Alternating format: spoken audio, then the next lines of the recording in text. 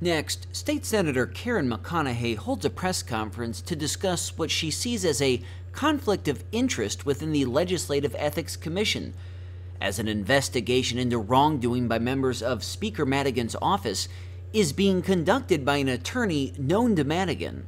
This runs about 15 minutes. Go ahead and just give us a kind of a recap of what some of the statements you've already made concerning whether or not there's a conflict with Julie Porter being the special legislative inspector general. Right. So I first want to be very clear that I don't have an issue with Julie Porter. Julie Porter is a former U.S. attorney and very good at what she's doing. I am on the Ethics Commission and think that she has done a very good job. That's really not what the point is about her. The point is that the four leaders, and specifically Mike Madigan, have everything to do with who gets chosen to be the Inspector General. In fact, it was Mike Madigan's own attorney who did the interviewing for the current Inspector General. That is a conflict of interest that cannot be denied. So, as good as Julie Porter might be, if the person who is responsible for hiring her is the person about to be investigated, then that is a clear conflict of interest. I don't know how that could be at all complicated or confusing for anyone.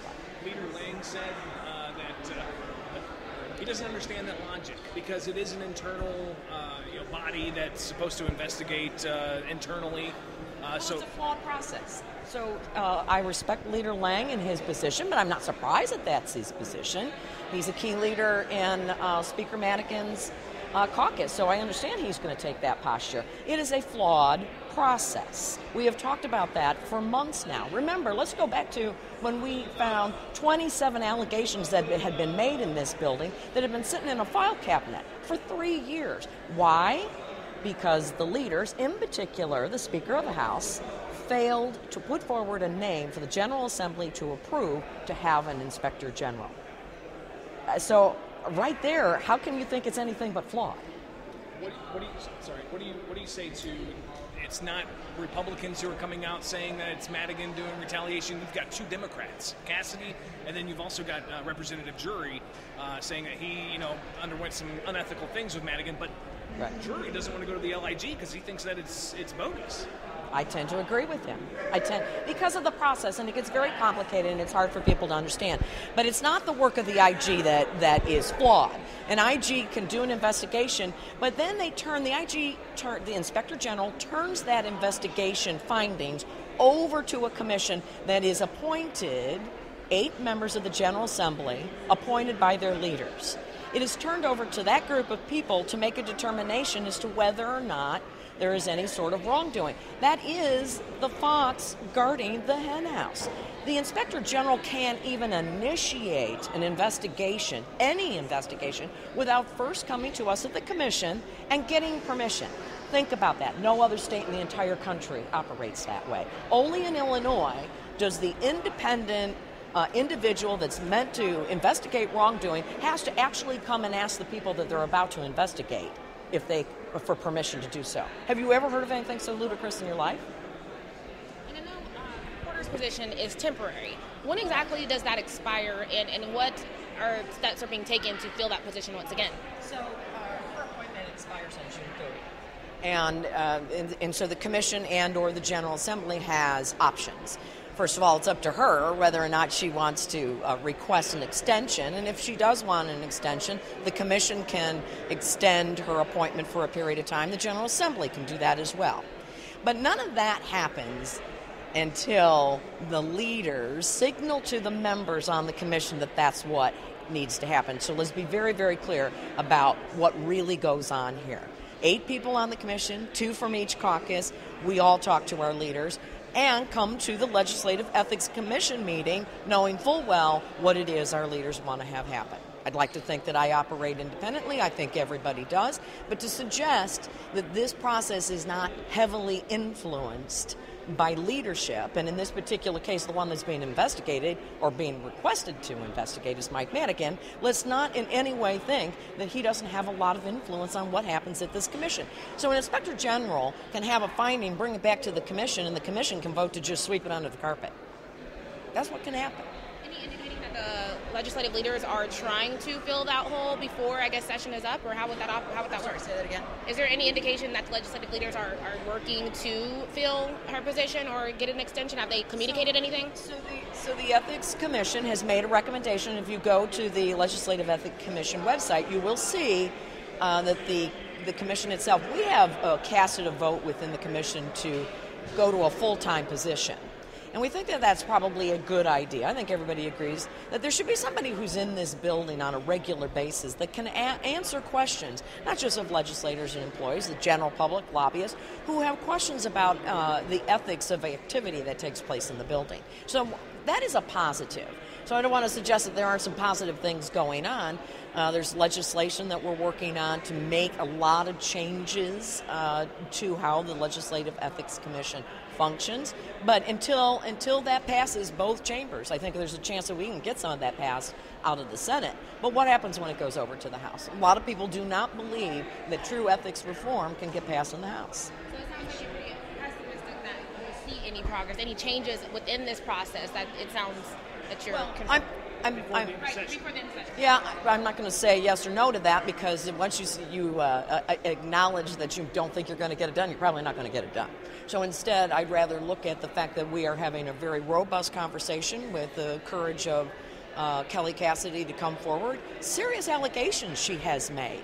That needs to have a process that is truly independent, where the people of Illinois can look at and make their own evaluation that a due process was done, and that the people of Illinois have been served well by an independent investigation that clears whether it's Mike Madigan or anybody else in this building.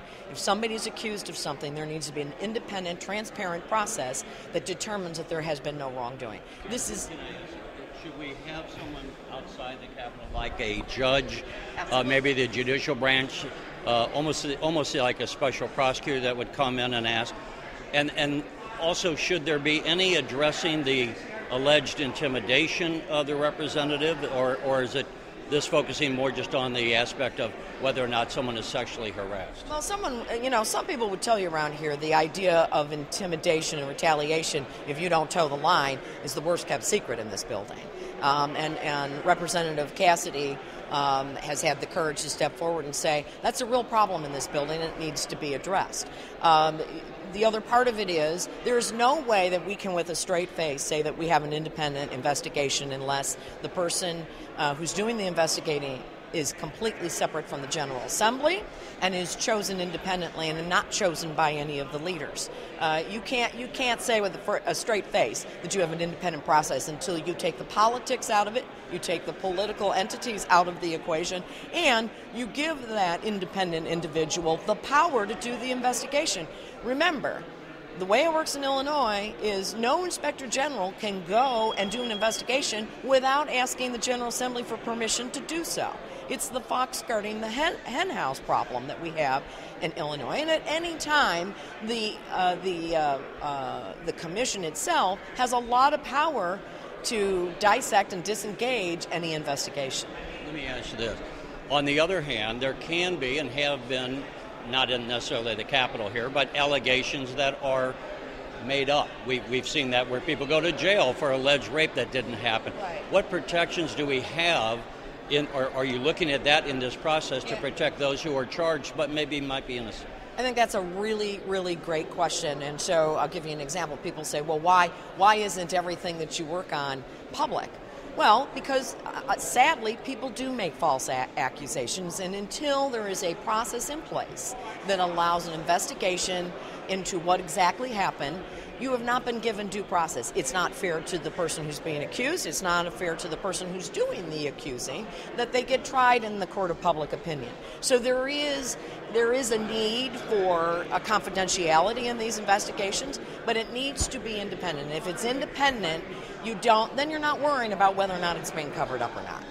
Now that Speaker Madigan has sent a letter to the Inspector General asking her to investigate this, I'm not sure what the timeline looks like for ruling that out. I don't know what the timeline is until an actual allegation is filed.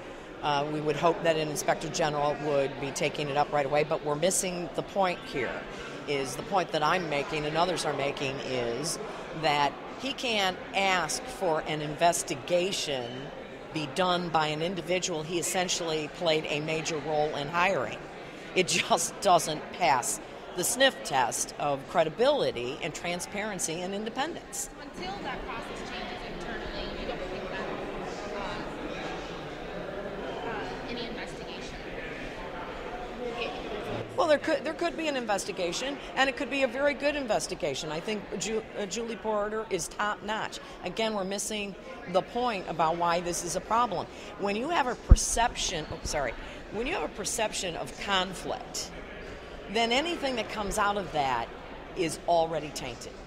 And so it's really hard for people of Illinois to believe that an very serious allegations and resulting investigation into an individual who had everything to do with the hiring of the person who's going to investigate them, most people would say that's a flawed process. So even if she takes it up, and I'm sure she'll do a good job, that really is not the point.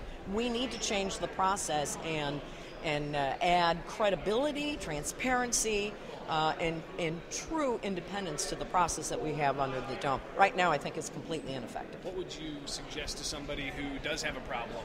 I've asked this of Representative Drury, for instance. He says, you know what, don't go to the LIG. Denise Rothheimer says, don't go to the LIG. It's the fox guarding the hen house. It's not legitimate.